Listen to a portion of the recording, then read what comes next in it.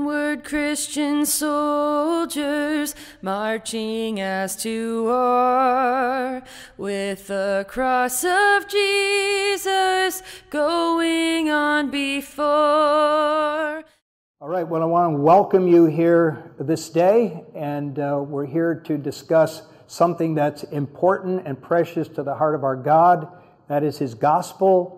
And before we begin, let's pray together. Let's bow.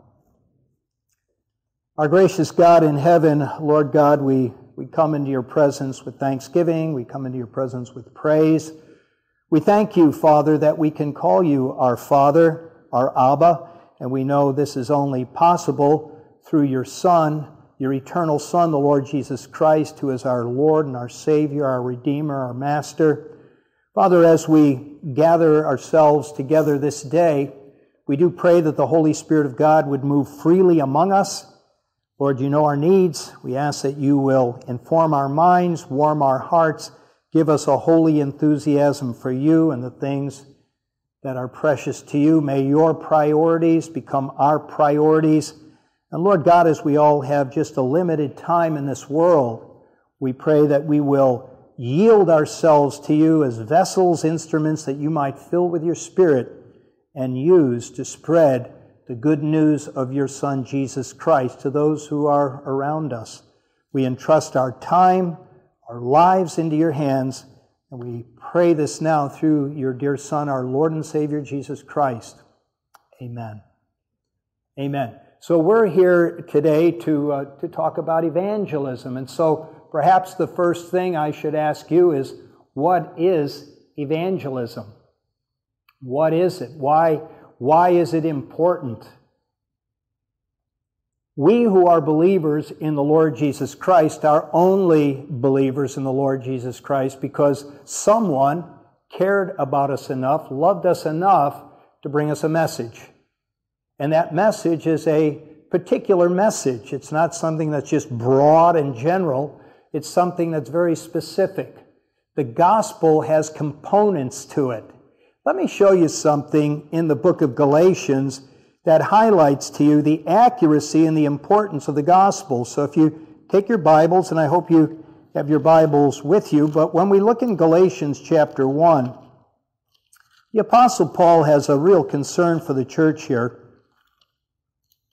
Some people came in and they began to tinker with the gospel. They began to tell these believers in the churches of Galatia things that were contrary to what the Apostle Paul had brought to them originally and initially.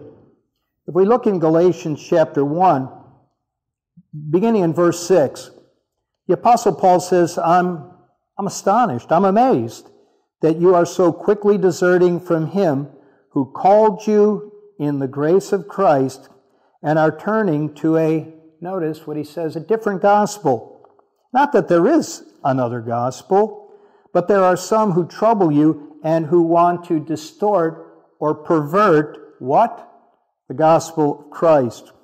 Now, Paul says this in 8, but even if we or an angel from heaven should preach to you a gospel contrary to the one we preach to you, let him be what?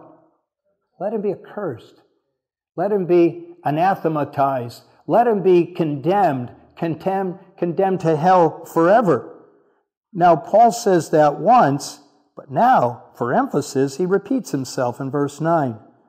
As we have said before, so now I say again, if anyone is preaching to you a gospel contrary to the one you received, let him be accursed. The gospel is very exact. It's very specific. It's very precise. If we add to the gospel, not the gospel any longer. If we take away from the gospel, it's not the gospel any longer. The gospel cannot be improved upon.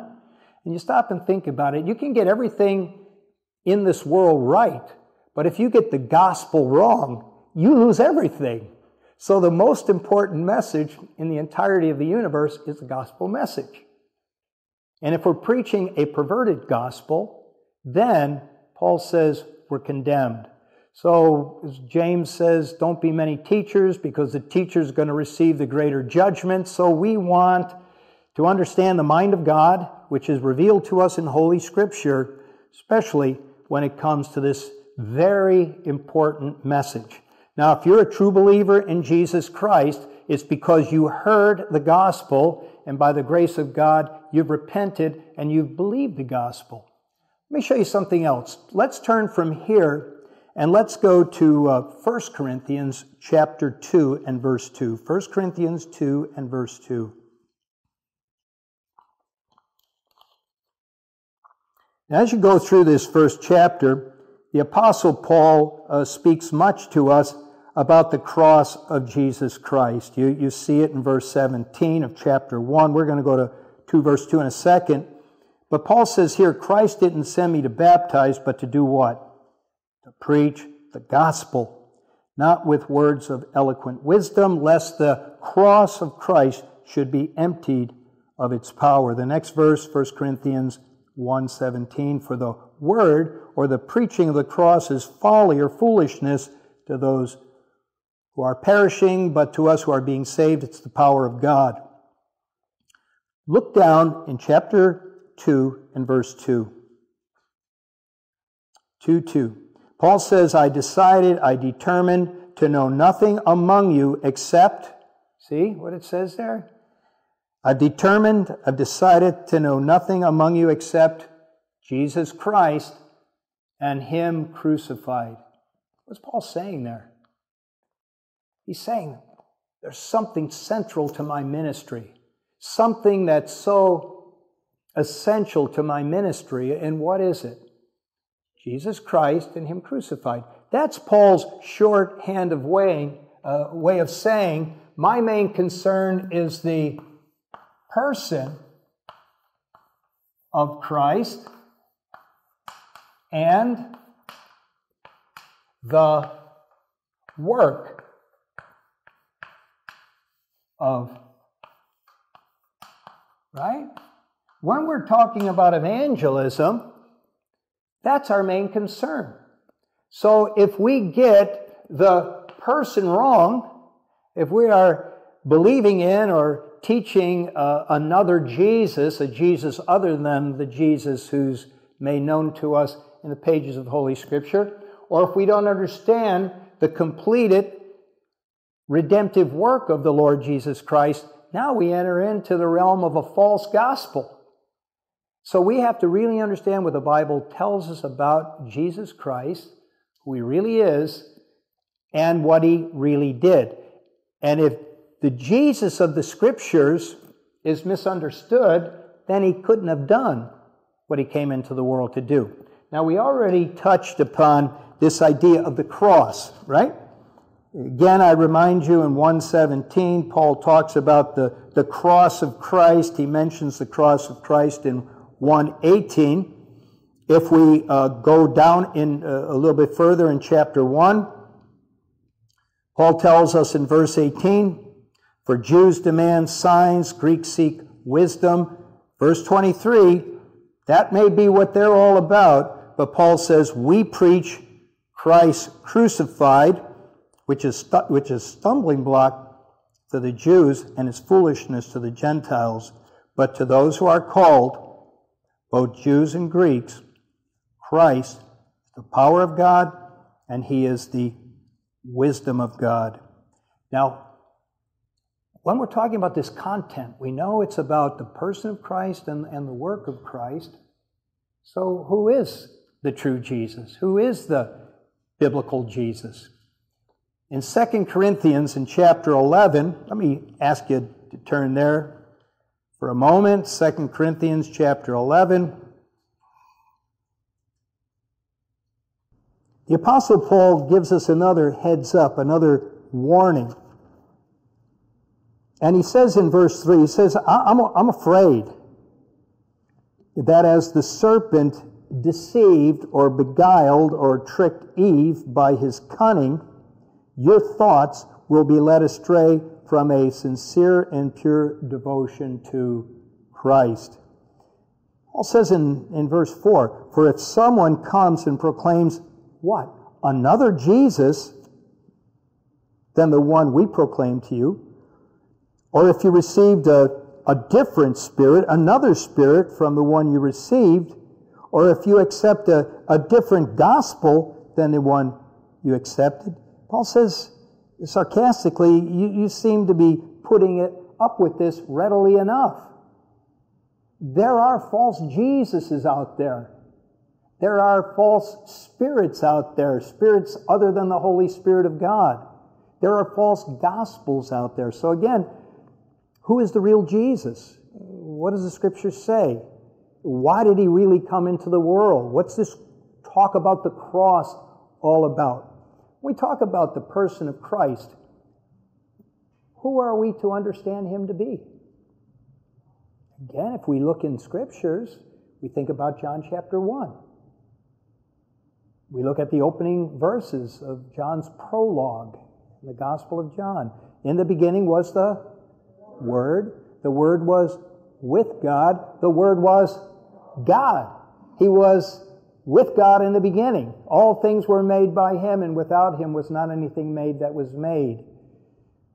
Who is the Word that was with God? Who is the Word that was God? Who is the Word that made all things? Well, we're told in verse 14 of John chapter 1, and the Word was made flesh and dwelt among us. In Matthew 1:23, one of the names that were to be attributed to Jesus is that he would be called Emmanuel, which means God with us.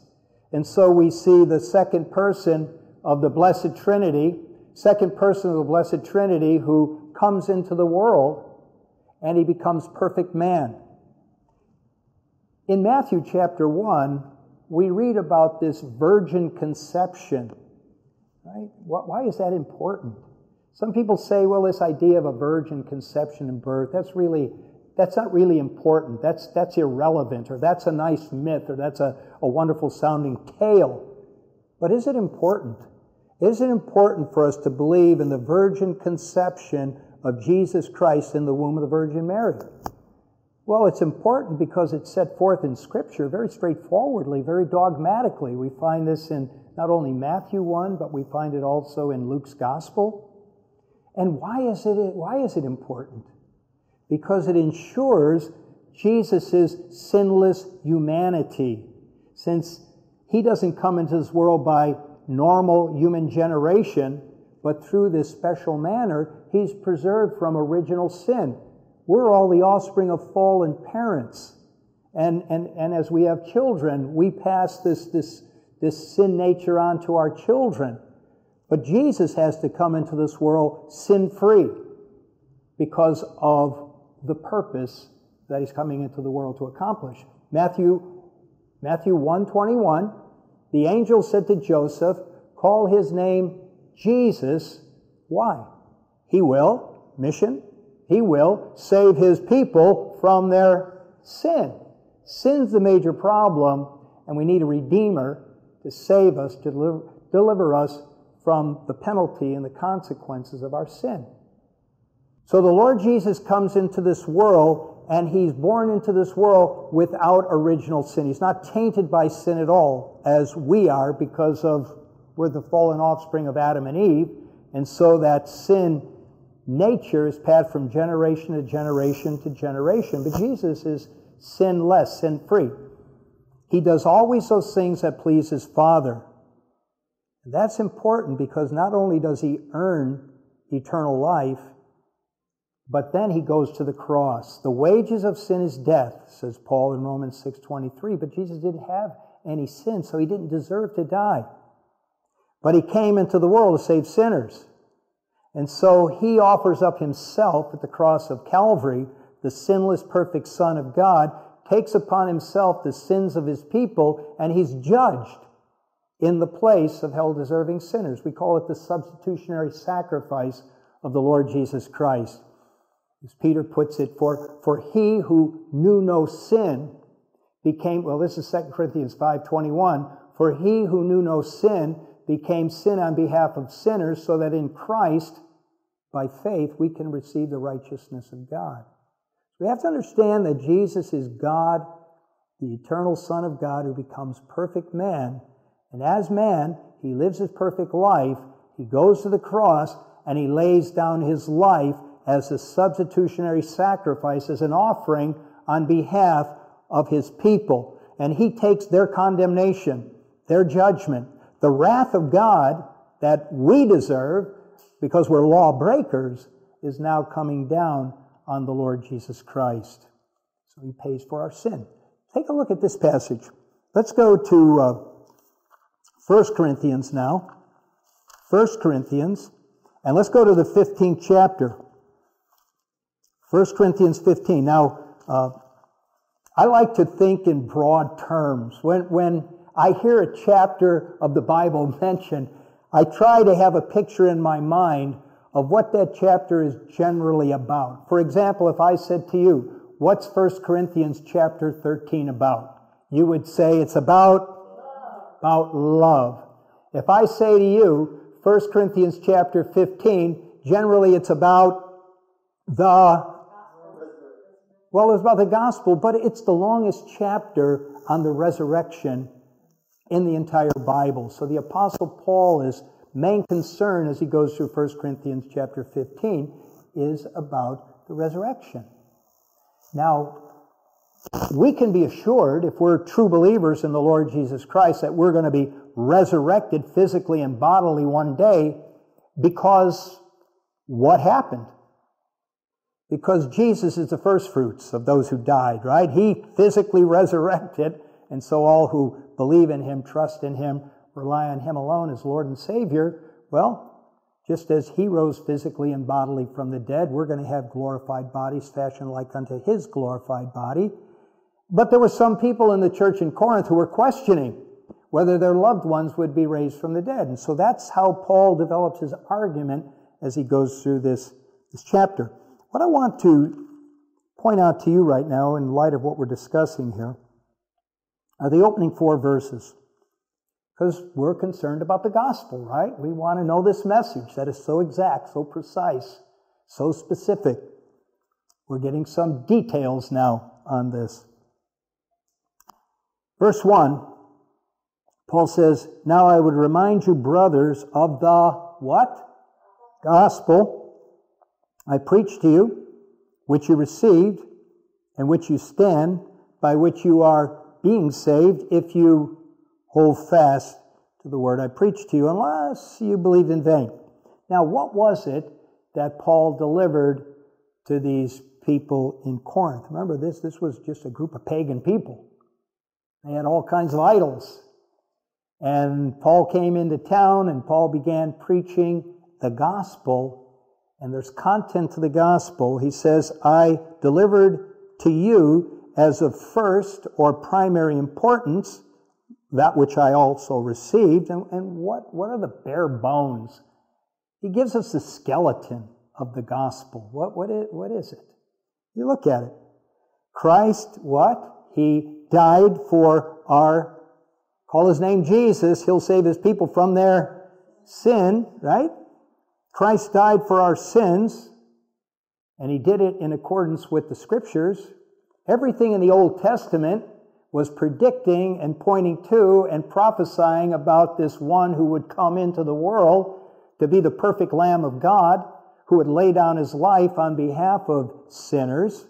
All the sacrifices and the temple ritual of the Old Testament were all types and shadows pointing us to this one, this Christ, this Messiah, who would die for our sins. So it's in accordance with the Scriptures. The gospel that we find in the New Testament, well, we find it in the Old Testament. It's just when we get to the New Testament, it's more fully developed. We understand more now. It's not just this concept of Messiah or the Christ in the Old Testament, but now we know His name. We know His name is Jesus. And He's the one who dies for our sins. And when we look at the next verse, why does Paul add there that He was buried? Died. He's emphasizing to us the fact He was really dead. You don't bury living people or people who are unconscious. So again, we ask ourselves, why does Paul state there in verse 4 that Jesus was buried. And that's an emphasis upon the fact that he was really dead. He really did die for our sins. He was a real human being, and he suffered a real punishment from his heavenly Father. The wrath of God came firmly down upon the Lord Jesus Christ, and he pours out his life unto death.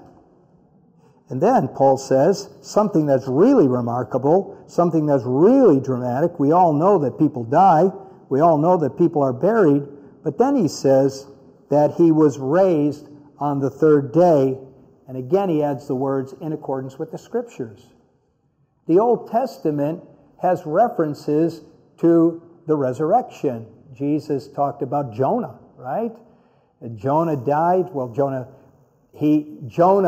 was swallowed by the great fish, and 3 days later he was spewed forth. And Jesus uses that as a picture of what he would experience. He actually dies, and he comes back to life in resurrection glory. Now here are the specific elements of the gospel. Again, notice, it's the person and work of Christ. It's Christ who died for our sins. It's Christ who is buried. It's Christ who is resurrected on the third day. And then we have the elements of his work there. He died, he was buried, and he resurrected on the third day. So we come back to what Paul had stated in 1 Corinthians 2:2, emphasis upon the person of Christ and the work of Christ. He has to be exactly who he is in order for him to accomplish exactly what he did. So we see that it's Christ, Messiah, who died for our sins. It's Jesus Christ who was raised, who was buried, and it's Jesus Christ who was raised on the third day. And then the elements of his redemptive work. He died for our sins, he was buried, and he was resurrected on the third day according to the Scriptures. So when we speak the gospel, this is the bare bones now.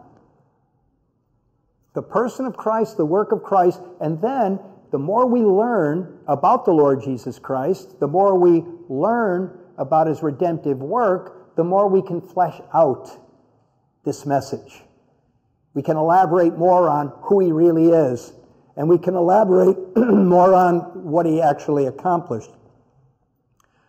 You remember in Acts chapter 16, the Apostle Paul had an encounter with a jailer. You remember that episode there? The Apostle Paul and Silas, his co-laborer, they were out preaching, and there was a woman who had a demon, fortune-telling for her owners. And Paul cast a demon out of this woman, and the owners of this servant woman, a slave woman, they were up in arms because now their source of income, their cash cow, if you will, was dried up. So they caused a ruckus, and there's a big riot that takes place there in Philippi. And the Apostle Paul and Silas are arrested. They're put into the inner dungeon, and they're in there. It's about midnight. What were they doing? They were praying and singing hymns, even though they had been beaten with rods. And then there was a great earthquake. And the Philippian jailer, who had fallen asleep, was now about to kill himself because he figured all the prisoners had escaped because of the earthquake. And Paul says, no, don't kill yourself. We're all here. And so the man says to Paul and Silas, what? Sirs, what must I do to be saved? And what does Paul say? You believe on the Lord Jesus Christ, and you'll be saved, you and your household. Now again, that's a succinct summary statement. This is what you must do if you are to be saved from your sin. You need to believe on the Lord Jesus Christ. Now, stop and think about the Philippian jailer. You think he went to Sunday school when he was a kid? You think he went to vacation Bible school when he was a kid? He's a pagan. He's a Roman. He doesn't know anything. Now, perhaps he heard Paul preaching in the open air as he went to and from his home to the jail and back again? We don't know that. But he certainly heard him praying, he and Silas, and singing hymns. So I would think to myself that Paul says, believe on the Lord Jesus Christ and you'll be saved. He might have questions like, who is this Jesus Christ? Explain these things to me. Well, when we look at the passage in Acts chapter 16, and these are certainly words that we should have memorized, Acts chapter 16, in verse 30 is the question, what must I do to be saved? Verse 31 is the answer, believe in or on the Lord Jesus Christ and you'll be saved, you and your household. And then what do we find in the very next verse?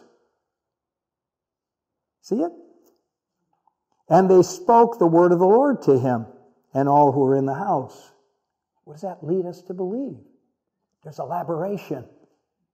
There's an explanation. Let me tell you about the person of Jesus Christ. Let me tell you about the work of Jesus Christ. And this man understood, and we're told that very night he and members of his household were baptized. He becomes a believer. He would become a member in the church that was established there in the town of Philippi. And we have a letter that the apostle wrote to the believers, the church that's at Philippi, Paul's letter to the Philippians. Right? Look at this. Here's another passage, a great passage that has to do with the content of the gospel. Romans chapter 10. Romans 10. Paul states here in Romans 10 and verse 9, if you confess with your mouth that Jesus is Lord, and you believe in your heart God raised him from the dead, you will be saved. Okay? Person of Christ, confess with your mouth that Jesus is Lord. Right? We should assume that has a reference to his deity.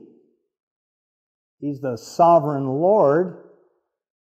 Look in the Old Testament, we read about Yahweh, God's covenant name for his people. That's equatable with this statement here. Jesus is Lord.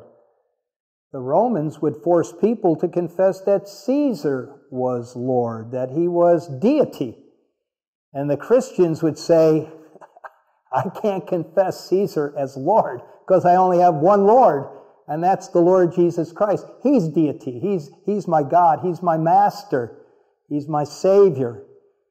Remember Thomas, he fell before Jesus at the first Sunday after the initial resurrection. He wasn't there when Jesus had been raised on the first day of the week. And when the disciples told him, Thomas, Jesus is alive, he says, I'm not going to believe that. Not until I see him. See the wounds in his hands and where the lance went through his side. So the Lord Jesus appears to him, John chapter 20, and Thomas sees the Lord, and what does he confess? Jesus, you are my Lord, and you are my God. Right? So he recognizes the deity of the Lord Jesus Christ. So if you confess with your mouth that Jesus is Lord, and you what? Believe in your heart God raised him from the dead. If God raised him from the dead, well, he had to have been dead to be raised, and so now we have a reference back to the cross, the work of Christ. So if you confess with your mouth that Jesus is Lord, believe in your heart also he had to be a real human being if he was going to die. But God raised him from the dead. Paul says, you believe this, you'll be saved. Verse 10, for with the heart one believes and is justified, declared righteous in God's eyes. And with the mouth one confesses and is saved, for the Scripture says everybody who believes in him, the person of Jesus Christ, will not be put to shame. And then Paul tells us the gospel is to go out to all people. There is no difference, no distinction between Jew and Greek. But the same Lord is Lord of all, bestowing his riches on all who call on him.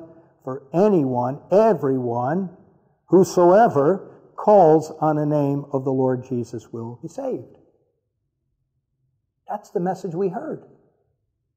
That's the message by God's grace we embraced. We embraced Jesus Christ as he was presented to us in the gospel. Now, look at 14. How then will they call on him in whom they have not believed? Question. How are they to believe in him of whom they have not heard? Another question. How are they to hear without someone preaching? Another question. How are they to preach unless they are sent? Paul keeps asking questions here. And then he makes a statement. As it is written, how beautiful are the feet of those who preach the good news, the gospel. And that's how the message goes out. God saves you by his grace. You have some comprehension of who Jesus is, why he came into the world, because you're putting your faith in those gospel facts. You're embracing the Christ to whom those gospel facts point. God saves you, and then what does he expect of you? You know, someone has referred to evangelism as one beggar who found bread, who now goes to other beggars and tells them where they can find bread, right? I'm not better than anybody else, but by the grace of God, I'm better off than most people because I have a Lord, I have a Savior, Jesus Christ, who has saved me from my sins and who has reconciled me to God as my Father, who has placed his Holy Spirit within me, who has adopted me into his eternal family.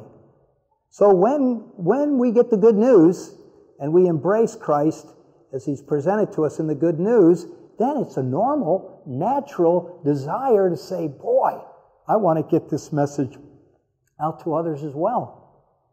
Now, then we come into the fear factor, don't we? Right?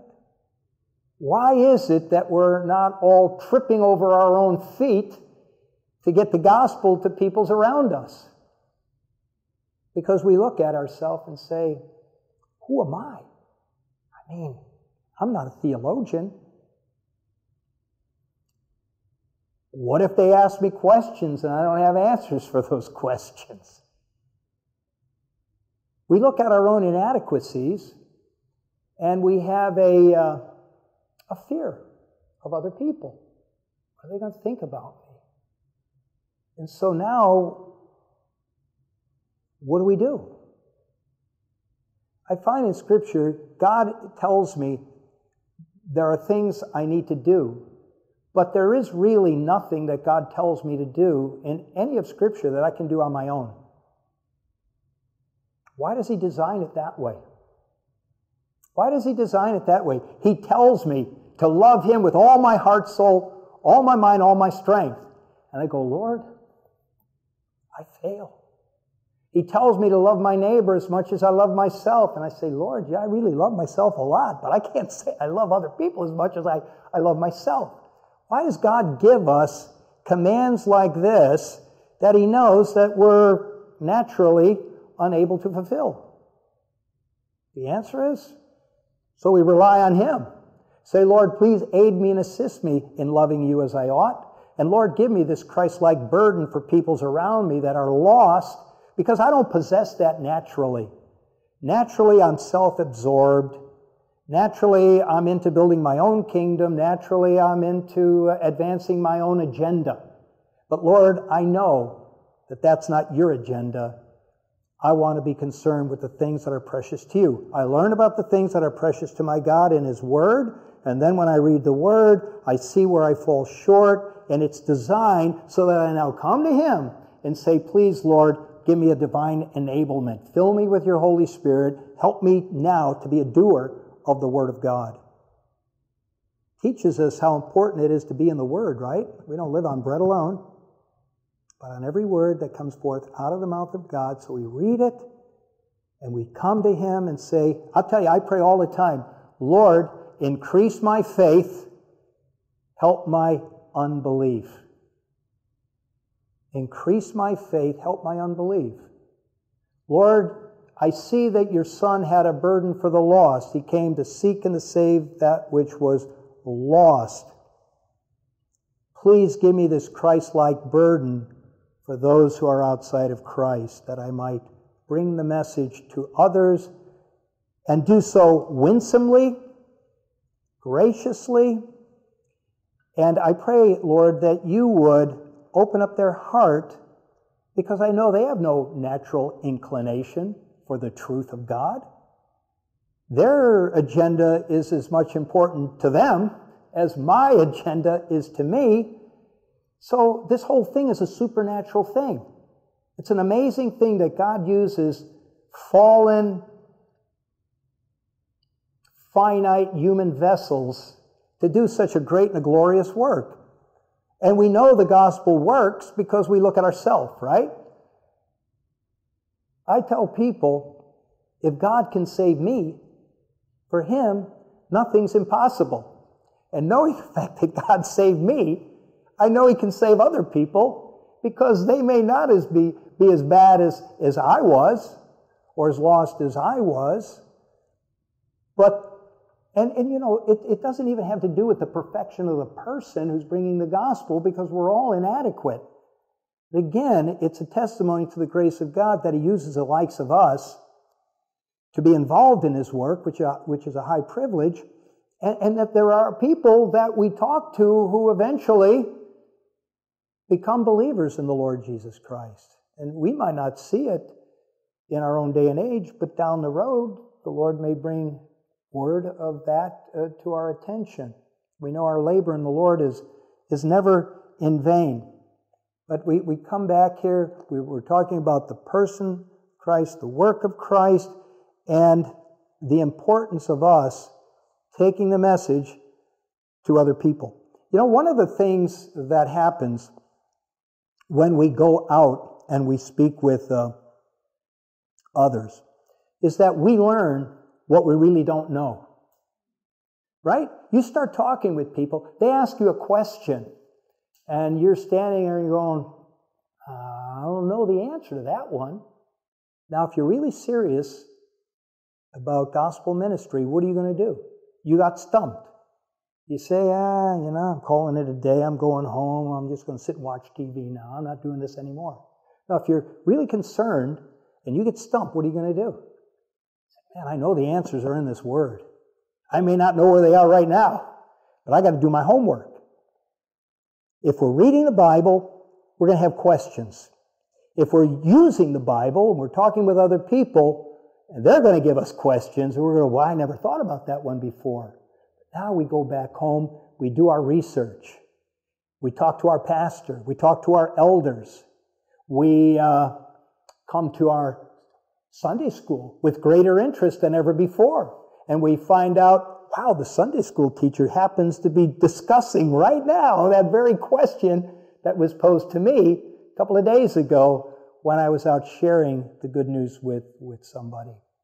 Or the pastor happens to be dealing with that particular subject matter or something related to it in a sermon. Now, what's happening? This is revolutionizing everything about our Christian experience. Because now we don't just go to church because, well, it's Sunday, I go to church and I sit there and I listen. I don't see how any of this stuff relates to me. But now I'm going with a renewed interest because I need to know answers. The people who want answers are people who have questions. You got to have hooks to hang this information on. If you don't have any hooks there, you're just taking information in. You say, I don't know what this has to do with anything, but I guess it's good. But when you need answers, you appreciate answers, you assimilate that information, and then you're better ready next time you go out on the field, and you're actually praying, Lord, I hope somebody asks me that question again, because now I know the answer. And the more we use the information God gives us, what happens? It becomes more ingrained in our mind. People say to me, how do you remember these different Bible verses that you know? You know how I remember them? I just keep looking at them over and over again. Here's something I found. In the many years I've been doing evangelism, the devil is the most unimaginative creature that exists on the earth. Why do I say that? Well, I listen to the arguments of unbelievers. You know what I find? There's maybe about, I'm just guessing here, 17, 18, 19, maybe as many as 20. The devil has these excuses and arguments that unbelievers buy into, and they just simply regurgitate these same old arguments. So if you are doing evangelism long enough, you understand what these 15, 20 questions are, and you learn how to answer them pretty straightforwardly. They may come in different wrappers and different packaging, but he's really very boring. The devil is incredibly boring, very uninventive, very uncreative. So if we're involved in evangelism long enough, remember, we're relying on the Lord. Lord, I need you to give me wisdom. Bring to my remembrance the things that I've read and studied in your word. But then those questions that really were really difficult and hard questions at one time, you just think to yourself, okay, Lord, here we go with this one again. So just help me to be gracious. That's another interesting thing. There are people that they're very harsh in presenting the gospel to other people. Kind of condescending when they're speaking the gospel to other people. And if you're being opposed, it's kind of a natural thing to respond in like. But then, as I've been doing this open-air preaching for many years, I realized to myself, I have the most gracious message that has ever been given to a human being. All right? God so loved the world. He so loved the world, He gave His only begotten Son, Jesus Christ, that whoever believes in Him should not perish in their sin, but should have everlasting or eternal life. God could have just given all of us our just deserts. The wages of sin is death. You've sinned. Here's the consequences. I'm a just God. I'm the judge of all the universe. You violated my laws. You violated my standards. Here's the lake of fire. And I know I deserve the hottest part in the lake of fire. But God brought many people to me with the gospel. And as I said before, by grace I believed it. He's a gracious God. Saves sinners. Reconciles sinners to Himself.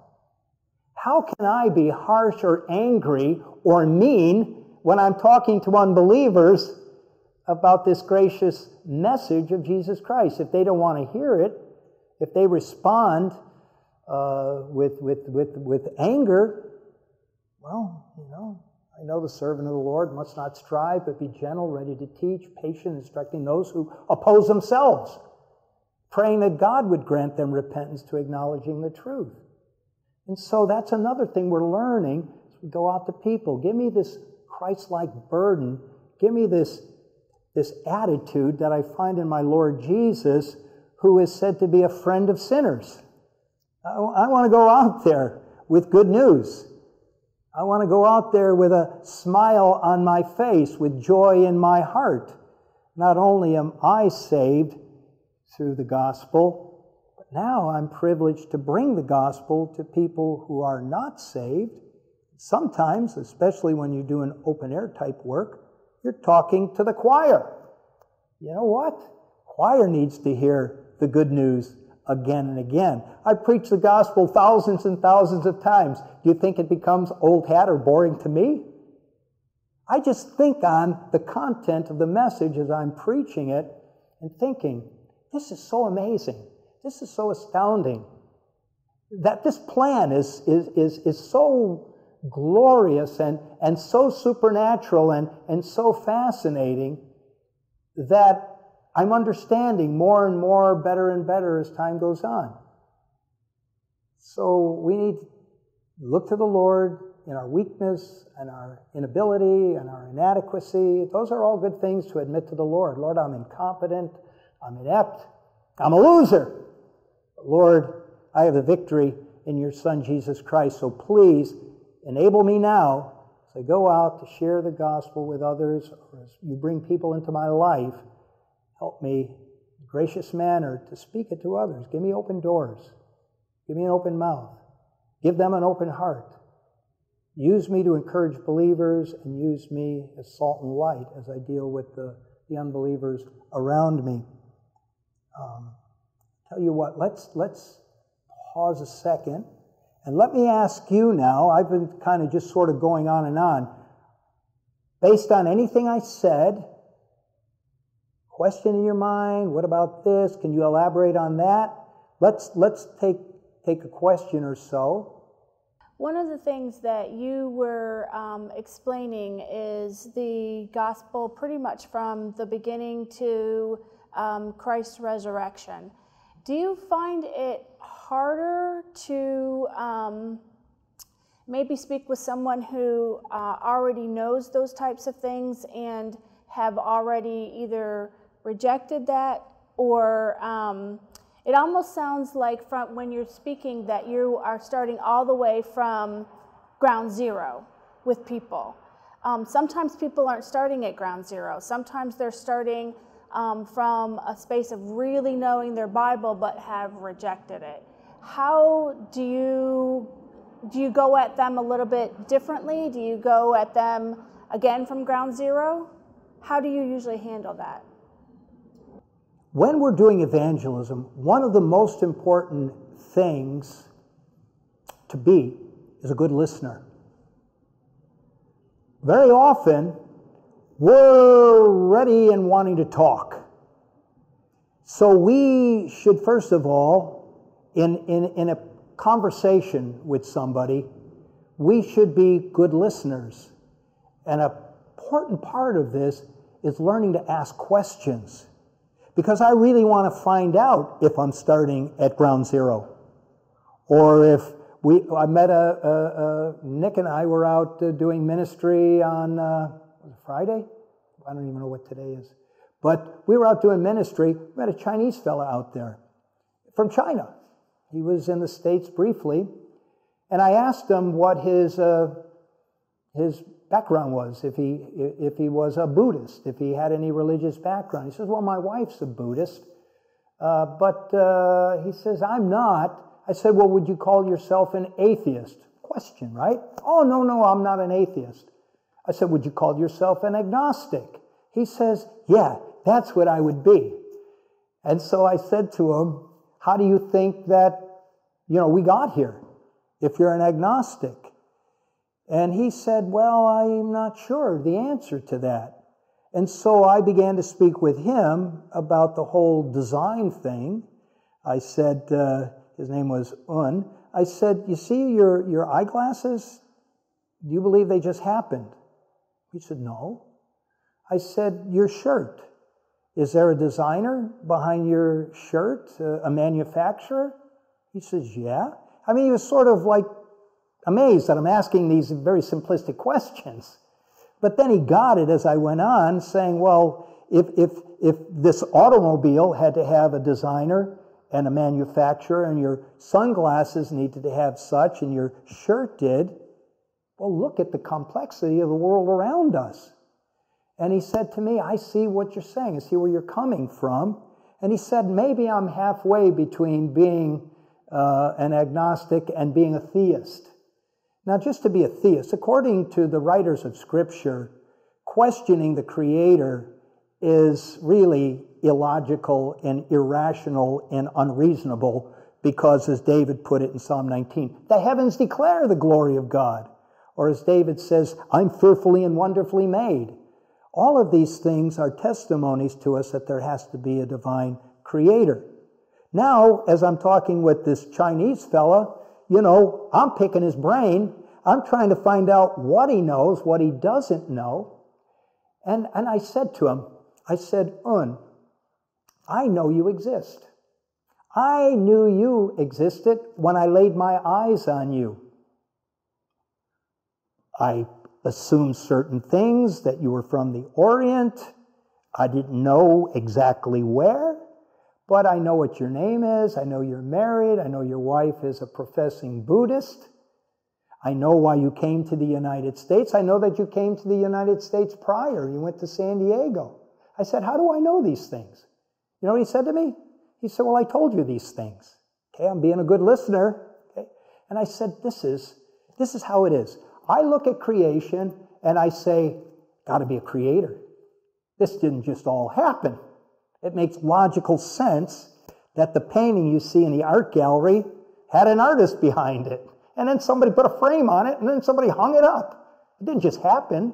So I know God is the creator, but, oh, and how do I know about you? Well, I told you things about me. I say, man, that's it. I know God is the great creator, but he talks to me in specific terms about himself when I look in Holy Scripture.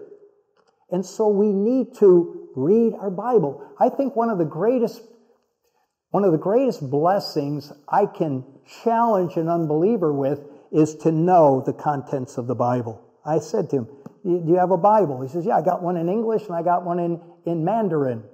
I said, you got to read it. Because we're not asking people to put faith in faith. We're not asking people to take some leap of blind faith, some leap into the darkness. No, that's antithetical. Remember, we talked about the facts of Scripture. This is who the real Jesus is. This is what the real Jesus did. This is what God requires of you as a human being. You need to repent and believe on the Lord Jesus Christ. But you don't want to believe in a Jesus you don't know anything about.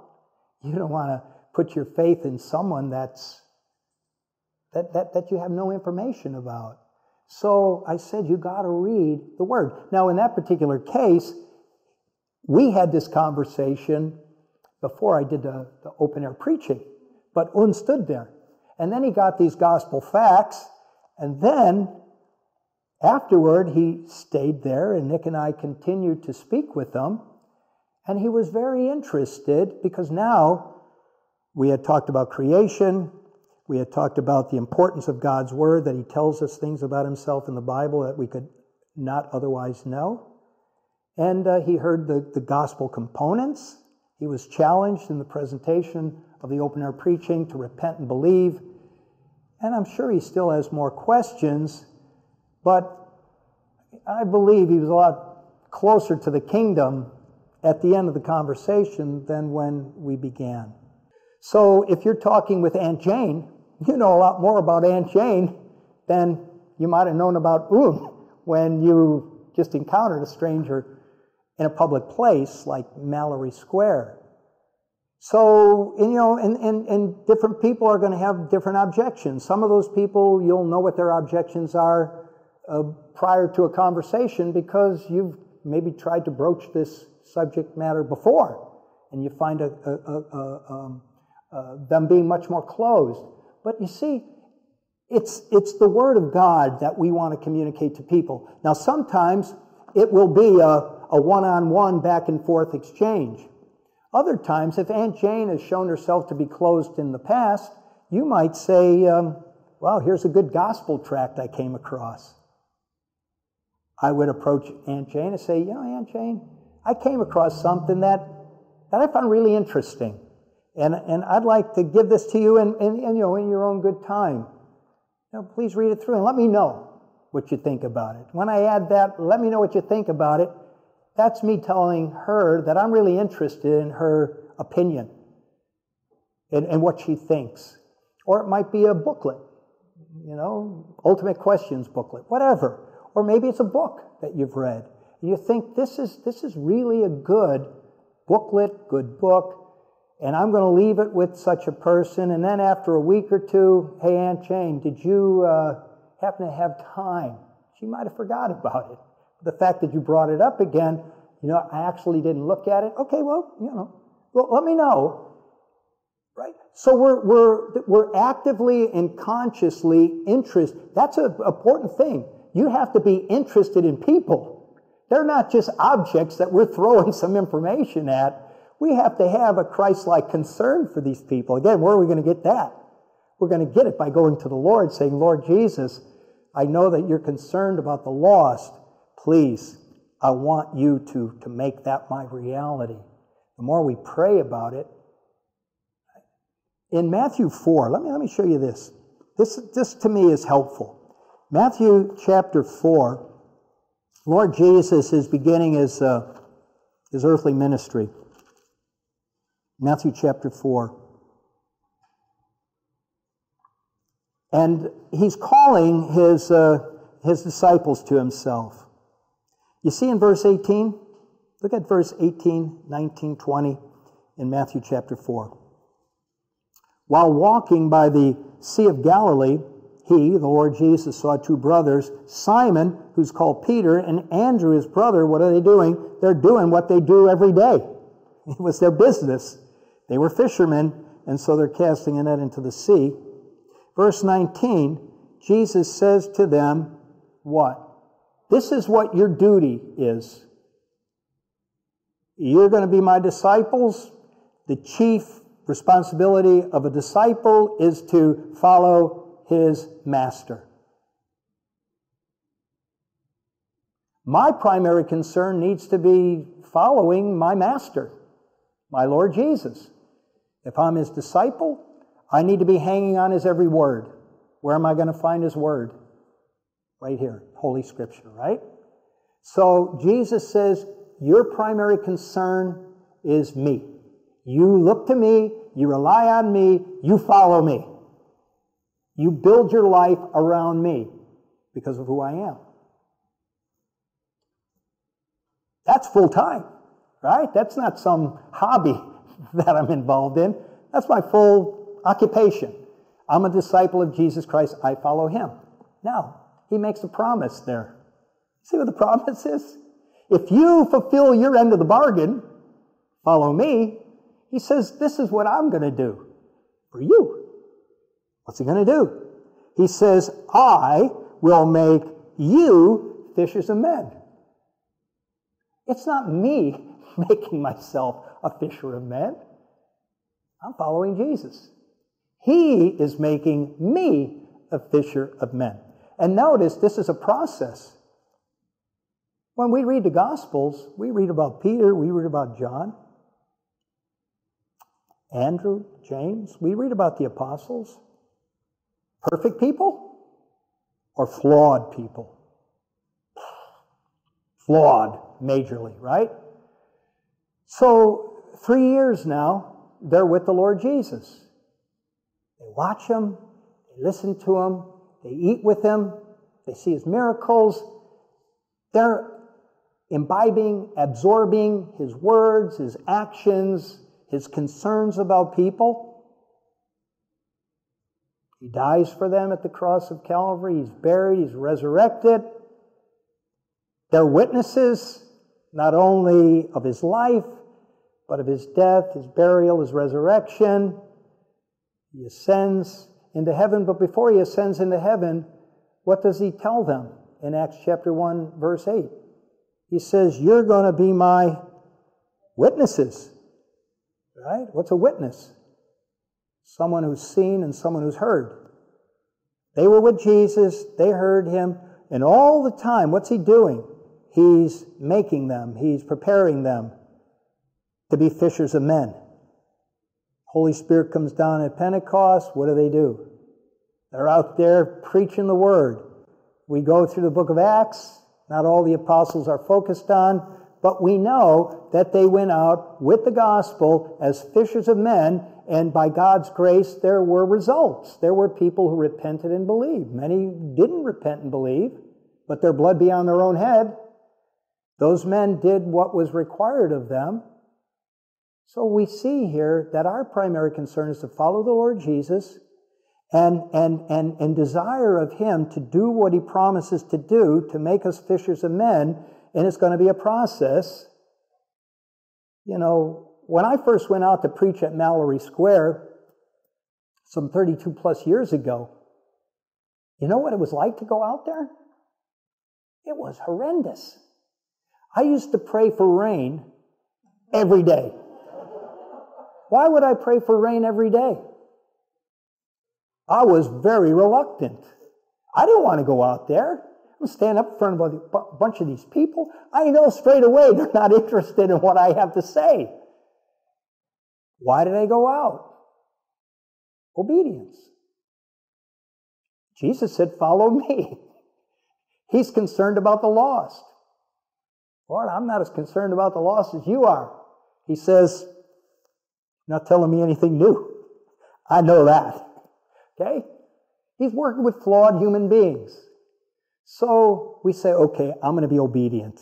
I know that this is close to your heart. This is important to you. You're my master. I'm following you. So what's important to you has to become important to me. So I go out, terrified. Next time I go out, just as terrified. Maybe more so, because I already went once and it didn't go so good. But you keep doing it over and over. And you know what you find? God is faithful. Onward, Christian soldiers, marching as to war, with the cross of Jesus going on before.